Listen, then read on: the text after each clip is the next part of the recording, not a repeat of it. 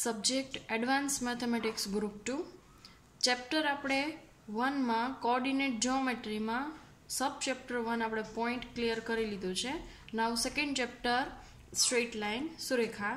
First of all general equation of line. General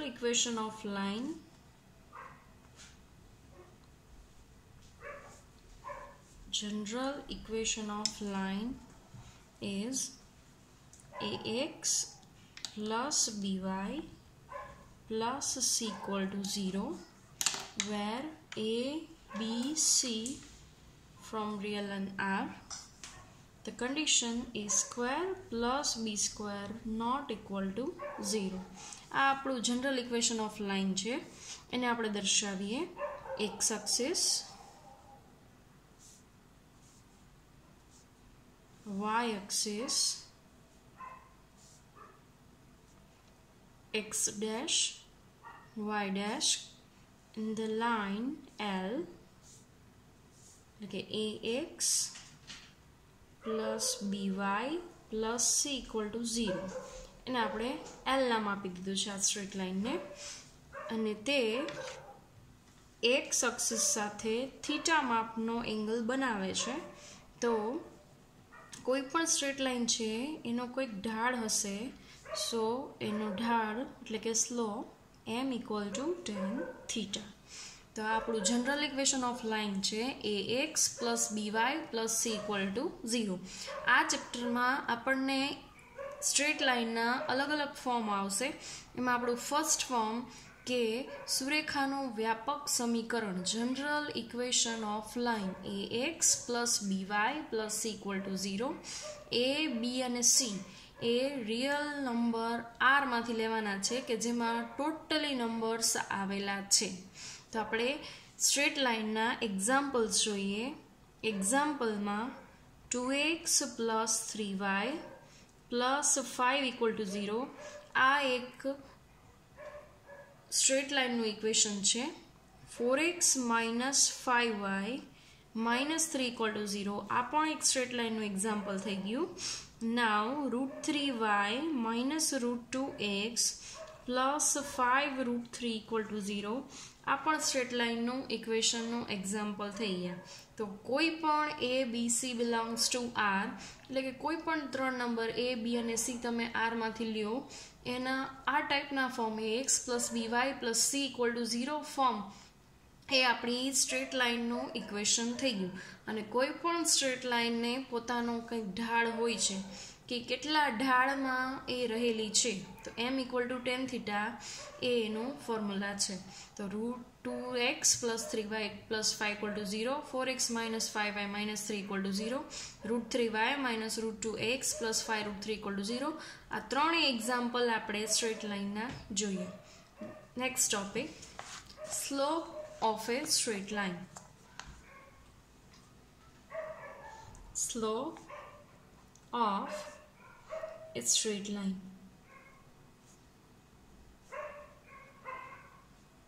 સુરેખાનો ઢાળ.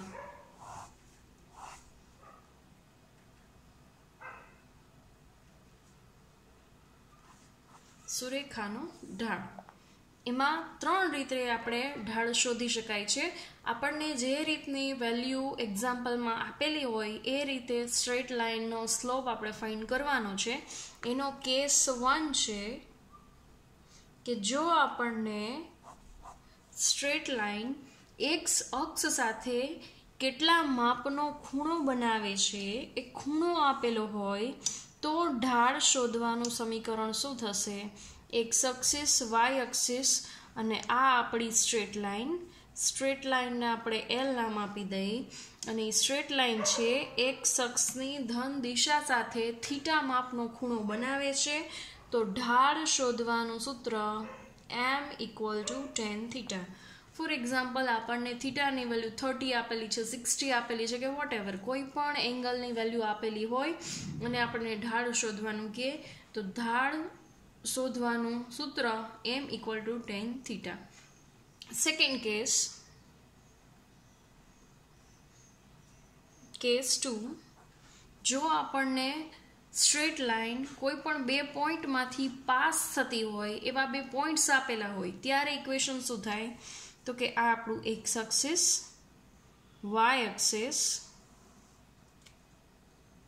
X axis Y axis origin 0 અને આપણે straight line લઈ straight line લીધી છે આપણે એલ એનો ફર્સ્ટ પોઈન્ટ આપણને આપેલું છે ax1 y1 second point bx2 y2 આપણને એવું કીધું છે કે આ સ્ટ્રેટ લાઇન છે એ બે પોઈન્ટમાંથી પાસ થાય છે એ પોઈન્ટ અને બી પોઈન્ટ આપણને આપેલા છે ત્યારે સ્લોપ શું થશે સ્લોપનું ઇક્વેશન ઢાળ સ્લોપ m ઇક્વલ ટુ એના y કોઓર્ડિનેટનો ડિફરન્સ એટલે કે y1 minus y2 divided by એના x કોઓર્ડિનેટનો difference x1 minus x2 તમે y2 પહેલાં લઈ શકો y1 પછી લઈ શકો x2 પહેલાં લઈ શકો x1 પછી લઈ શકો પણ જે પ્રોસેસ કરો એ y2 અંશમાં y2 લ્યો છો તો ડિવિઝનમાં x2 લેવાનું છે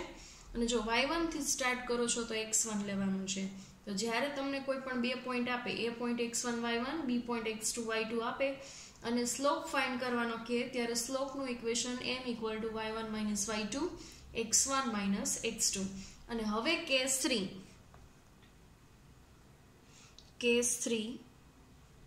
આપણને રેખાનું સમીકરણ જ આપી દીધેલું હોય equation of line x axis y axis અને equation of line ax plus by plus c equal to 0 આખું ઇક્વેશન જ આપેલું છે ત્યારેનો સ્લોપ કઈ રીતે ફાઇન્ડ થાય તો slope m equal to minus a by b where a is coefficient of x and b is coefficient of y તો આ ત્રણ કેસમાં અલગ અલગ રીતે આપણે સ્લોપ ફાઇન્ડ કરી શકીએ પહેલા કેસમાં આપણને ખાલી એંગલ જ આપે છે કે સ્ટ્રેટ લાઇન છે એ x અક્ષ સાથે કેટલા માપનો એંગલ બનાવે છે એ એંગલ ઉપરથી આપણે m equal to tan થીટાના ફોર્મ્યુલામાં theta put કરી અને સ્લોપ ફાઇન્ડ કરવાનો છે સેકન્ડ કેસમાં આપણને બે પોઈન્ટ આપશે કે બે પોઈન્ટમાંથી સ્ટ્રેટ લાઇન પાસ થાય છે ત્યારે એનો ઢાળ શું થાય છે તો કે ઢાળ m equal to y1 minus y2 divided by x1 minus x2 અને થર્ડ કેસમાં આપણને આખા સ્ટ્રેટ લાઇનનું ઇક્વેશન જ આપેલું છે અને એના ઉપરથી આપણે સ્લોપ ફાઇન્ડ કરવો છે તો m equal to minus a by b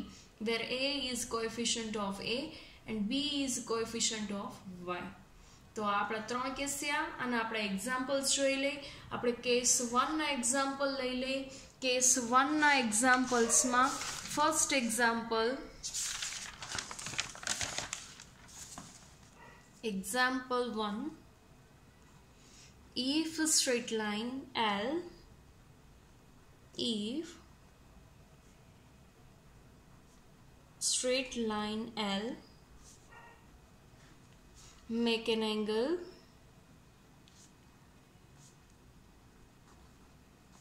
(45) with positive x-axis then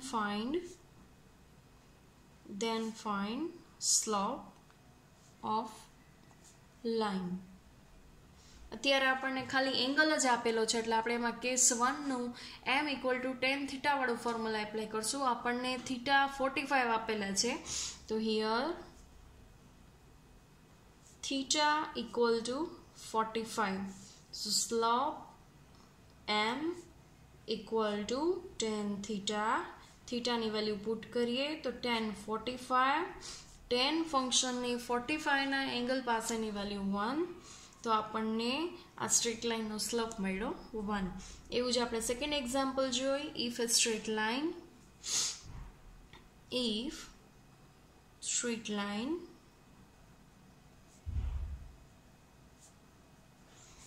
make an angle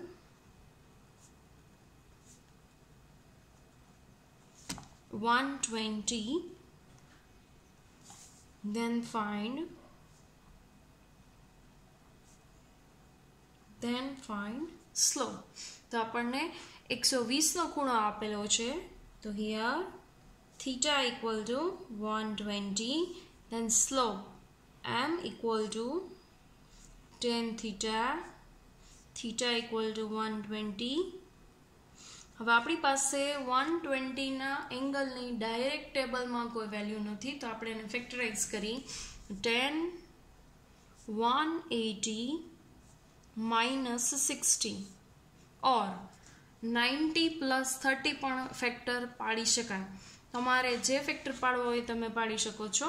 તો 180 minus 60 એટલે કે 180 કે નેગેટિવ એક્સ એક્સિસની બોર્ડર, એમાંથી આપણે 60 રિમૂવ કરીએ એટલે સેકન્ડ ક્વાડ્રન્ટમાં આવશે.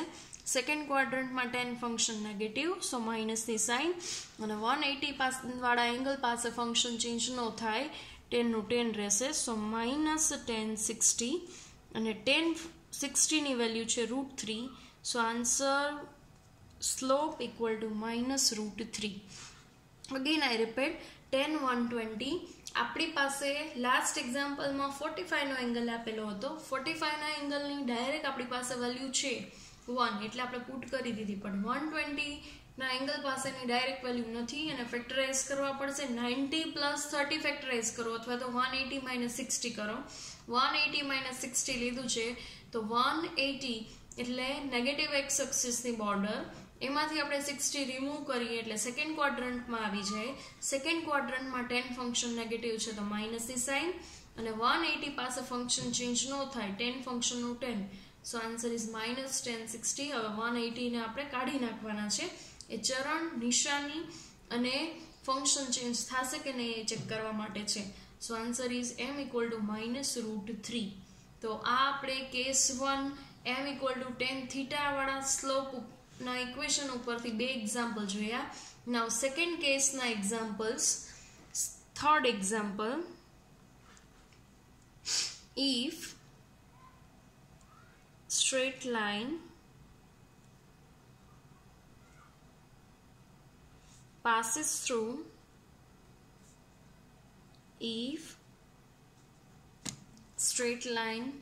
through a minus 3 5 and b 2 minus 4, then find slope of a line. અત્યારે આપણને એવું કીધું છે કે જો સુરેખા a -3 5 અને b 2 -4 માંથી પસાર થતી હોય તો ab રેખાનો ઢાળ શોધો, એટલે કે ab માંથી પસાર થતી રેખાનો ઢાળ શોધો. તો આપણને સેકન્ડ કેસમાં એટલે કે બે પોઈન્ટ્સ આપી દીધા છે, એને આપણે x1 y1 અને x2 y2 નામ આપી દઈએ. So let a x1 y1 equal to a -3 5 and b x2 y2 equal to b2 minus 4, and equation of slope m equal to y1 minus y2 divided by x1 minus x2. x1 y1 and x2 y2 ની value છે આપણી પાસે. y1 equal to 5, y2 equal to -4, x1 is -3 and x2 is 2. Then y1 is 5 minus of y2 is -4 divided by x1 is -3, x2 is 2. Minus minus plus, 5 plus 4 it is 9. 9 divided by -5. તો cancel થતું હોય તો કરવાનું, બાકી as it is. તો કોઈ પણ બે પોઈન્ટમાંથી પાસ થતી રેખાનો ઢાળ m equal to y2 minus y1, x1 minus x2, then 5 minus of -4, -3, -2, 9 upon -5. આ આપણને AB માંથી પસાર થતી રેખાનો ઢાળ મળ્યો. એવું જ આપણે સેકન્ડ એક્ઝામ્પલ જોઈ, એના જેવું જ. Example 4, if a straight line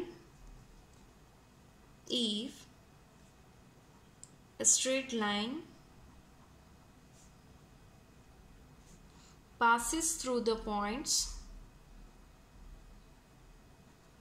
if a straight line passes through the points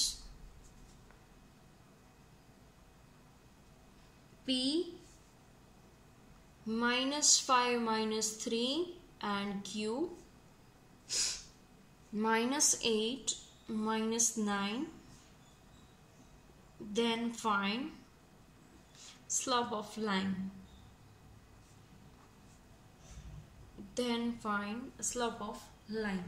તો અત્યારે આપણને બે પોઈન્ટ્સ A અને B જે લાસ્ટ એક્ઝામ્પલમાં આપેલા હતા એવી જ રીતે P અને Q પોઈન્ટ્સ આપેલા છે. P પોઈન્ટને આપણે x1 y1 કહી દઈએ અને Q પોઈન્ટને x2 y2 કહી દઈએ. So let P x1 y1 equal to -5 -3, Q x2 y2 equal to -8 -9. તો બે point x1 y1 x2 y2 મળી ગયા છે. નાવ equation of slope m equal to y1 minus y2 x1 minus x2. Then y1 is -3, y2 is -9, so minus second time minus x1 minus x2, x1 is -5, x2 is -8, so minus plus -3 plus 9 -5 plus 8, 9 minus 3 it is 6 and 8 minus 5 it is 3, so 6 divided by 3 it is 2. Then slope m equal to 2. તો આપણે second કેસના બે example જોયા કે કોઈ પણ બે બિંદુ આપેલા હોય એમાંથી પસાર થતી રેખાના ઢાળ આપણને શોધવાનું કે તો એનું equation y1 minus y2 divided by x1 minus x2. હવે આપણે થર્ડ કેસ કે જો રેખાનું સમીકરણ આપેલું હોય ax plus by plus c equal to 0 તો કઈ રીતે સ્લોપ ફાઇન્ડ કરવાનો આવે એનો એક્ઝામ્પલ આપણે જોઈ. Example number 5.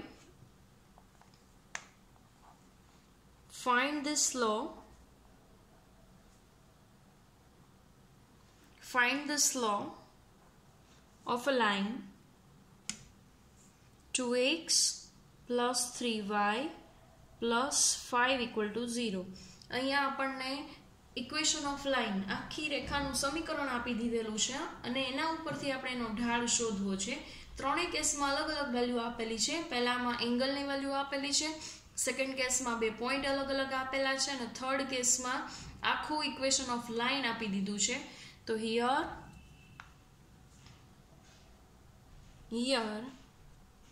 straight line 2x plus 3y plus 5 equal to 0 આપેલું છે. એને આપણે જનરલ ફોર્મ સાથે કમ્પેર કરીએ તો compare with general form.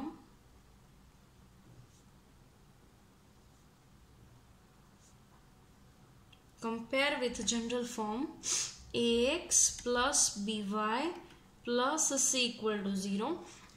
ax 2x, x no coefficient a છે અને x નો કોએફિશિયન્ટ 2 છે. બેને કમ્પેર કરશું તો એના ઉપરથી આપણને a ની વેલ્યુ 2 મળશે, b ની વેલ્યુ 3 મળે અને c ની વેલ્યુ મળશે 5. તો નાવ slope of line m equal to minus a by b.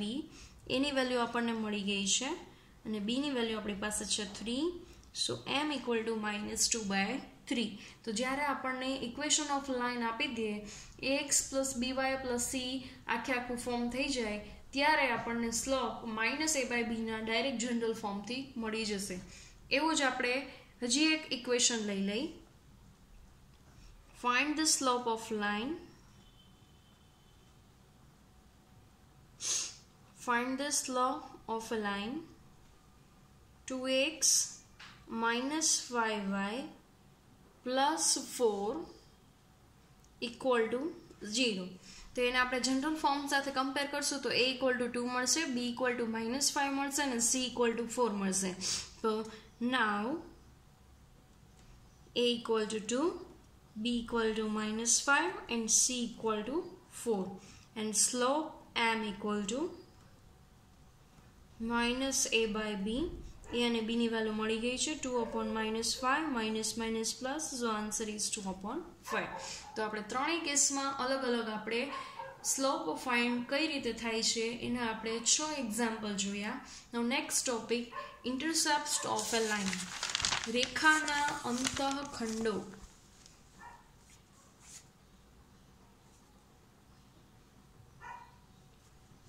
ઇન્ટરસેપ્ટ્સ of A line એટલે કે રેખાના અંતઃખંડો. ઇન્ટરસેપ્ટ્સ ઓફ લાઇન શું છે એ આપણે જોઈએ કે આ એક્સ એક્સિસ છે, આ વાય એક્સિસ છે, ના ઓરિજિન છે. કોઈ પણ સ્ટ્રેટ લાઇને એક્સ એક્સિસ અને વાય એક્સિસ પાસે 0 થી કેટલું ડિસ્ટન્સ કાપેલું છે એને ઇન્ટરસેપ્ટ્સ કહે છે. એક્સ એક્સિસ ઉપર સ્ટ્રેટ લાઇન એલે 0 થી એ પોઈન્ટ પાસેનું ડિસ્ટન્સ કાપેલું છે તો આને એક્સ ઇન્ટરસેપ્ટ કહેવાય. એટલે કે આ આપણું જે ડિસ્ટન્સ છે, આ ડિસ્ટન્સ એ એક્સ ઇન્ટરસેપ્ટ, અને આ જે ડિસ્ટન્સ આપણે છે ઓ બી એ વાય ઇન્ટરસેપ્ટ. વાય ઇન્ટરસેપ્ટ અને જે સ્ટ્રેટ લાઇન એલ છે એનું ઇક્વેશન તો આપણું general form ax plus by plus c equal to 0. તો આ ax plus by plus c equal to 0નું x intercept અને Y ઇન્ટરસેપ્ટ્સના equations x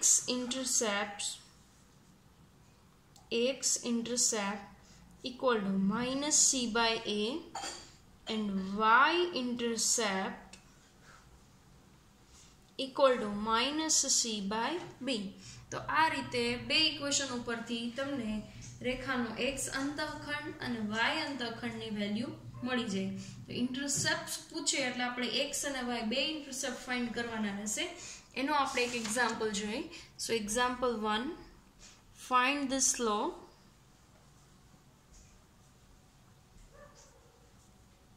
and intercepts of a straight line